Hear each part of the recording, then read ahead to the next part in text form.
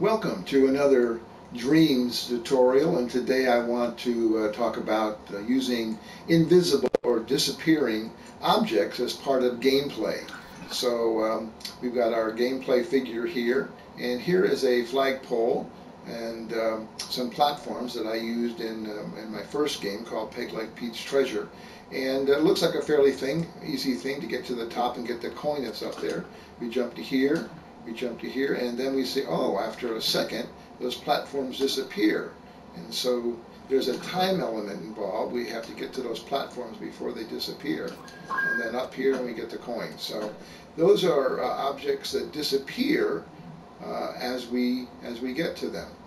Let's go back and rewind, and you can see here, the platforms are all there, and yet when we step on each platform, the next one after 2 seconds, and there's on a timer. Let's take a look at this now. We'll go into edit mode, and let's take a look at this one right here. We want to turn on so we can see the connectors, and we can see zones, and we can see the electronics and so on. So now here is the microchip, and in the microchip we have a trigger zone, which is on the previous platform, and then there's a timer, and the timer is set for 2 seconds. So when the player steps into the trigger zone, it waits 2 seconds, and then it sends and we go through a NOT gate, which tells the platform to become invisible.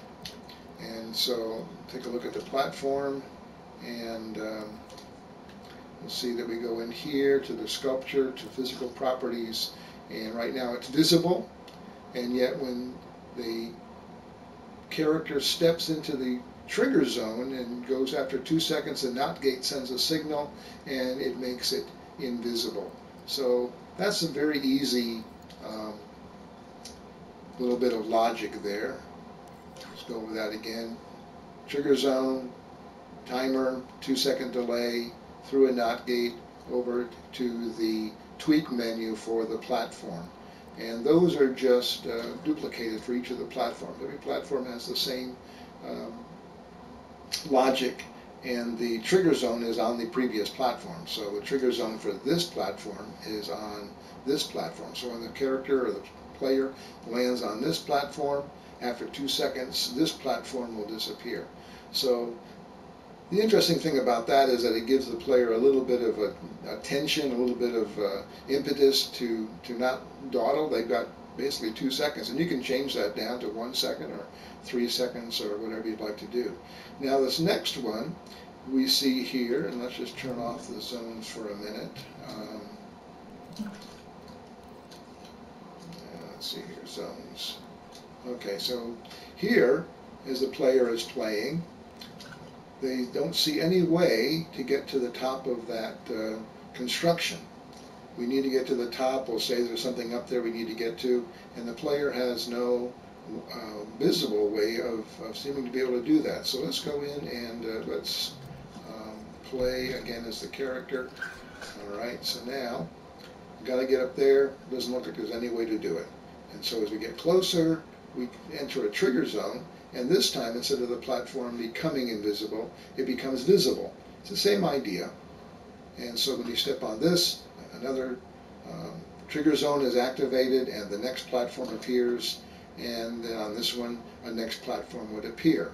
Now, I didn't do that next one because I want to show you how I did it. So we're going to go to edit mode, we're going to go into show hide, and we're going to show our platform. So I've got a platform here that doesn't have any logic attached to it, so we're going to do two things. We're going to go into our gadgets, we're going to go to our sensors and inputs, and we're going to grab a trigger zone. And we're going to put that trigger zone basically near or on this platform, because when the player gets on this platform, we want it to affect the next one. So we'll just put this right about there, And then we'll go into that trigger zone, and we can see that it is basically set for that platform. We can 3 dimensions. You have to make sure that you check all your dimensions to make sure that that's covered. And it looks like that platform is pretty much covered. It'll affect that player when he gets there. So when the trigger zone is triggered, something happens here. What happens here? We go into the tweak zone, the tweak menu, and we go over here, and it is now invisible. We want to change that to visible. So now, when the player steps on the trigger zone, he will now make this platform visible.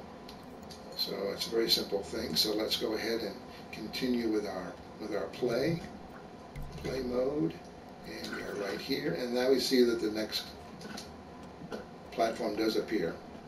All right, let's go back here and try again. Continue there. Not doing very well here, am I? Okay, here's the platform. All right, now the next one. Now, I guess that's a little bit far of a jump for this little guy. I didn't really consider that. Let's go into our edit mode, and we can see that it doesn't seem to be too hard, but let's go ahead and make it easier. We'll put that there. Now, what we can also do is we can duplicate that one and put it up here, and that maybe will allow the player to get to the top.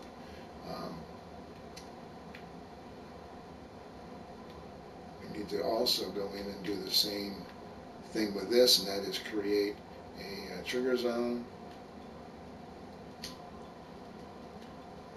I'll just put that there.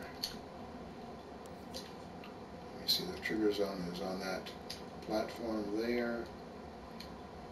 Okay, and then we need to again go into this tweak menu for this platform and make that go visible when it receives input from the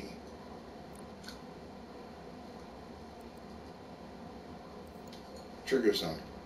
So those are 2 examples. One example where we have disappearing platforms. It's a great gameplay effect. It just adds a little bit of interest for players who are doing platforming.